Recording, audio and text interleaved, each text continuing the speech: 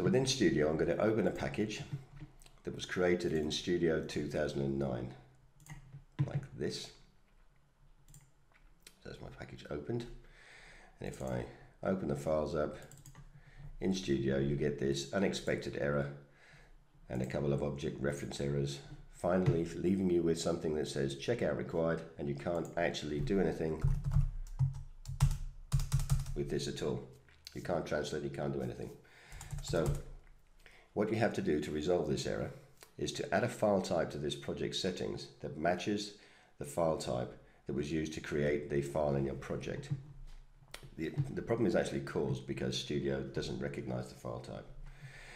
So if you see this orange tab here while I've got the file open, the orange tab can show you in Tag ID mode what the file type settings are. At the moment it's just showing me the name of the file type in each case. But if I click on View and go over to here and I switch to Tag ID mode, which is this one, if you watch the orange tabs, that changes and now tells you the name of the file ID or the file type identifier. So notice it says copy of XML version 1.3.0.0. There is another way to see that. If I close that and I come down to the files view and I click on the file in question, you can see here in the file details view down here, file type identifier tells me the same thing, copy of XML version 1.3.0.0. So if I go to my project settings, I'll just move them out of the way a bit so I can continue to see the name there. In my file types, I haven't actually got a file type that matches that. So what I need to do is to create one with that ID. So to do it, it's very simple.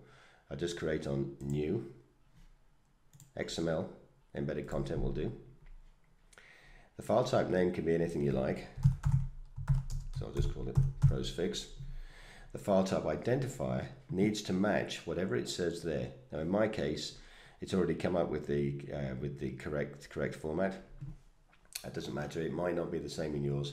If it's not the same, you need to type whatever it says there exactly as it's written into here. And when you've done that, you click through, just keep clicking through and finishing, so don't do anything fancy. You've now created a new file type and you can see it's there, and you can double check.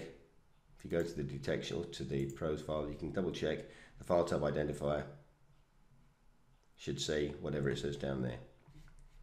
Once you've done that, you can now open up the file again, and this time it works perfectly.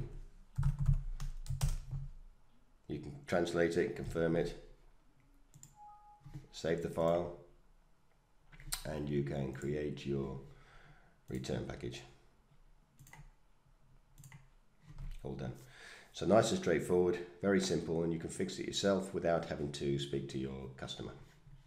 I hope that was useful.